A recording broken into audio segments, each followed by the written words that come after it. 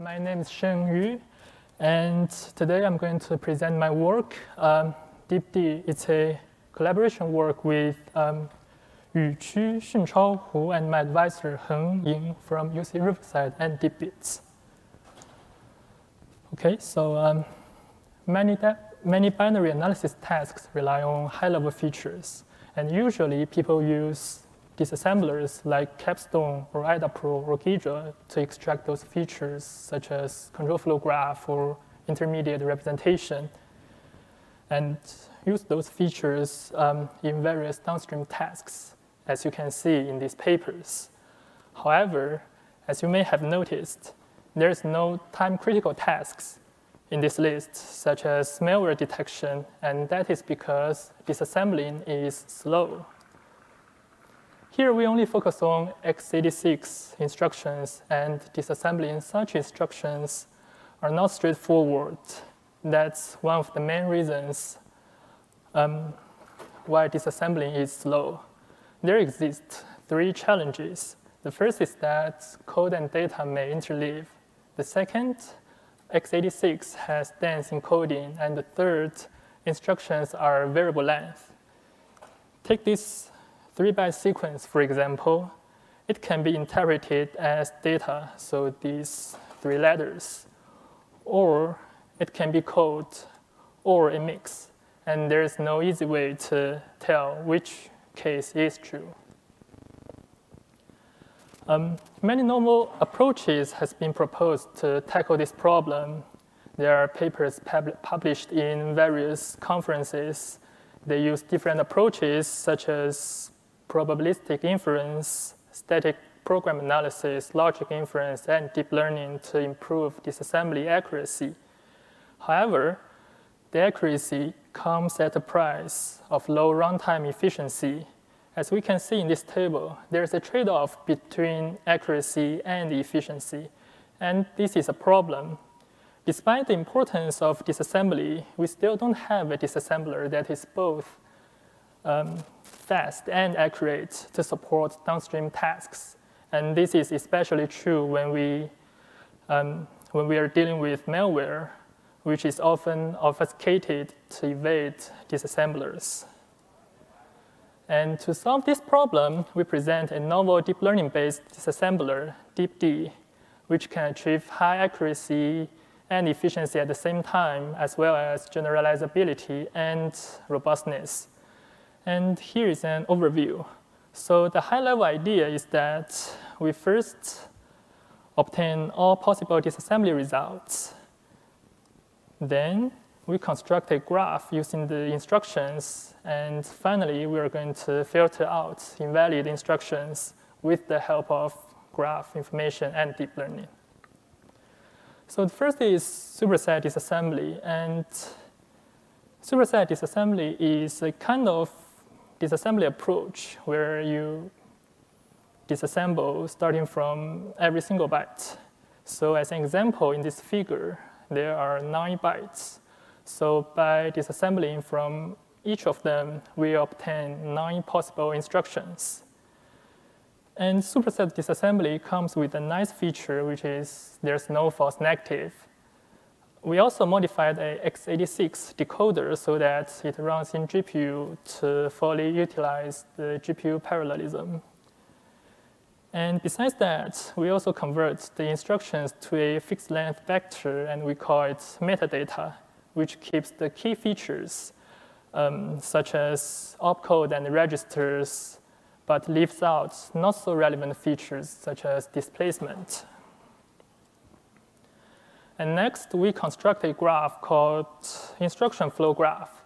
And this graph shows possible execution paths, and we add 2 additional kinds of edges to increase the expressiveness of this graph. So for example, here we have 9 instructions, and each instruction is a node. And then we connect 2 nodes via forward edge, say A to B, if instruction A falls through or jumps to or calls instruction B. And we also have backward edge, which is essentially the same as the forward edge, except the source and target nodes are swapped. And finally, we have overlap edge, indicating the two instructions overlap with each other. And that's how we construct the graph. And once we have the graph, we also need to prepare the inputs for the graph, which are the initial values.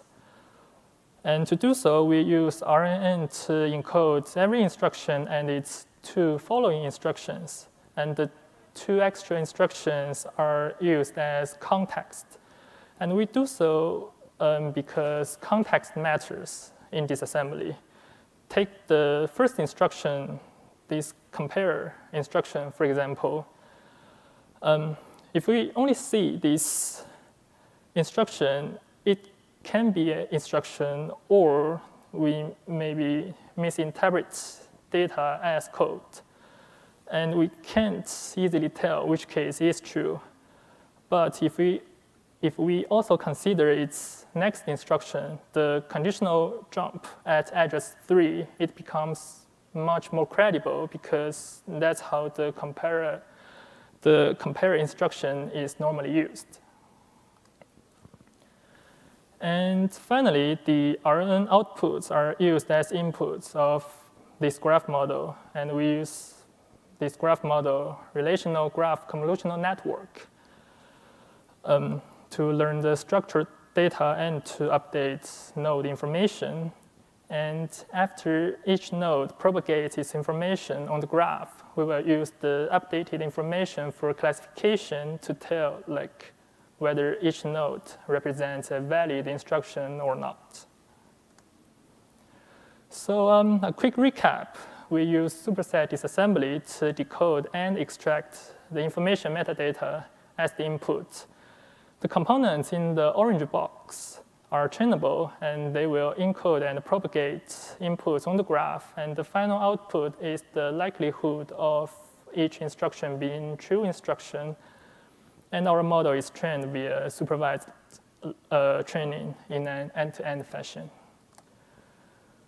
OK, and for the evaluation, our training and testing set contains binaries from these 4 data sets. And the binaries are compiled by various compilers and compilation options. And we compare our approach with these 5 tools. And they're either popular commercial tools or state-of-the-art academic papers. So first, let's talk about efficiency. Note that the y-axis is log scaled.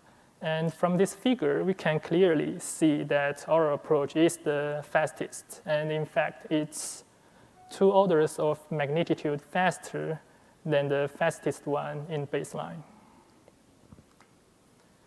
And next, we evaluate our generalizability. Here, the training and testing binaries are compiled by different compilers and different optimization levels. And that's how we make sure these binaries are considered unseen to the models. And we compare our approach with another machine learning-based state-of-the-art model, the XDA. And from the table, you can see that we outperform XDA. And there's another generalizability evaluation. So we evaluate the model on 10 unseen real-world programs. And as you can see, our result is on par with XDA's. And those 2 results suggest that our approach has good generalizability. And the third evaluation is against obfuscation. We use a tool that is designed to confuse linear and recursive disassembly. And this table shows our approach is superior in terms of accuracy and efficiency. And it also suggests that our approach is not affected by the increased code complexity. And to show our approach can benefit downstream tasks, we conduct this malware classification by adding high-level features to the classifier. And in this example, we use Ember the original Ember utilized static features like code histogram and imported function names. And by adding code features, Ember is able to achieve higher accuracy, better generalizability with just slightly increased overhead.